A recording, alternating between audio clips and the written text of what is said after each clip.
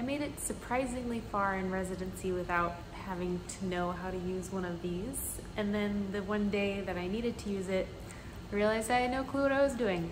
So this is a quick video just to show you basics of just how to use this. So most people, I think, call this an anesthesia bag. You can also call it a breathing bag or a flow-inflating bag. So you're gonna use one of these if you ever need to transport a patient intubated in the hospital, or you're just out not in the OR and you're with the patient and you need to support their airway or give them bag mask ventilation. That's when this is gonna come in handy. So this bag does not have everything that you need in it. You're gonna need this bag, you're gonna need an oxygen supply. So that could be the oxygen tank at the bottom of your cart or a portable oxygen tank. Remember here that most of our carts have the oxygen tank at the bottom of the cart, but those big ortho beds don't. So for those big ortho beds, you're gonna need to get portable oxygen.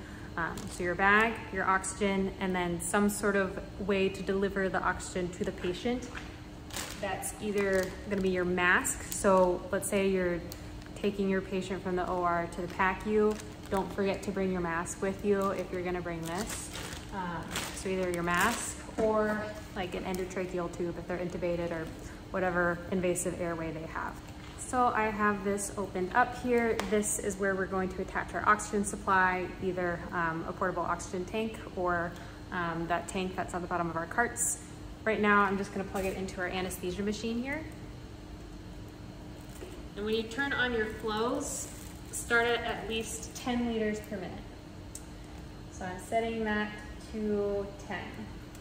So right now, air is just like going through this and going out into the wilderness. So to get this bag to fill up with air so that we can actually ventilate our patient, you're gonna need a good seal. So slowly but surely,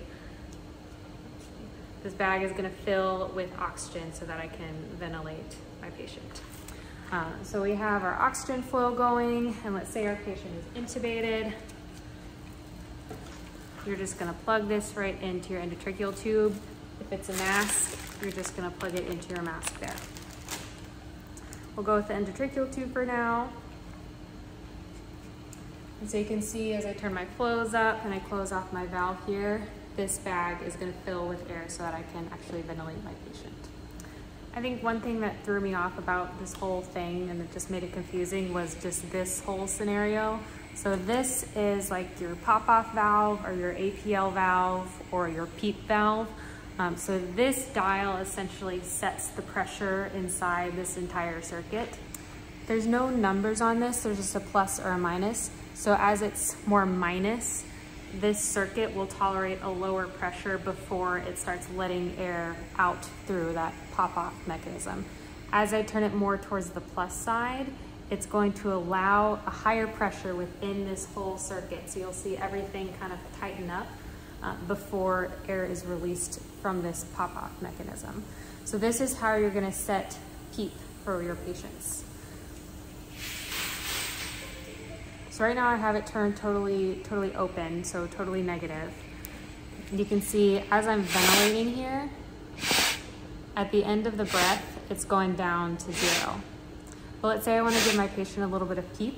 What I'm going to do is close this valve off. So now there's going to be a higher pressure tolerated in this circuit, including at the end of expiration. So now as I'm ventilating, it's not going down quite as far. So I'm able to give my patient some PEEP by closing off this valve. And by closing off, I mean turning it more towards the plus side. Again, no numbers on this. You're just gonna have to go by the feel of the bag, as well as when you're ventilating, kind of where your pressure gauge is ending up.